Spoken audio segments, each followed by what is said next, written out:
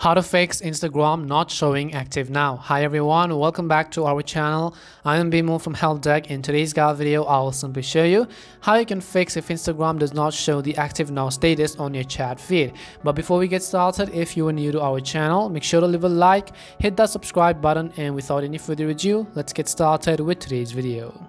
So first things first, what the issue over here is that, let's say I go ahead and open the Instagram app on my phone, and as you open the Instagram app, you are logged into your account, and then you go to your chat screen, but then you notice that there isn't any type of online status of anybody on Instagram, such as when your friends were active, when they were last active, and so on. You're not being able to find the three dots or the green dots. So in order to fix that, what you could do is we're going to come back and we will go to our profile page by tapping on the profile icon, which is at the bottom right corner of the screen.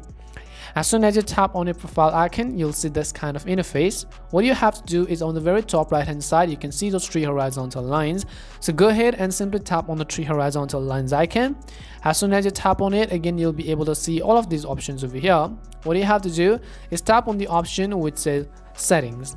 Once you go to settings, you'll find the option at the third which says privacy. So go ahead and tap on the privacy option.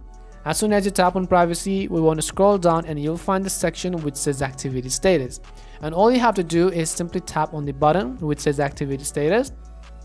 And right over here, the reason others activity status is not showing up on your phone or the app is because your active status is off itself. So if your active status is also off, you will not be able to view others active status.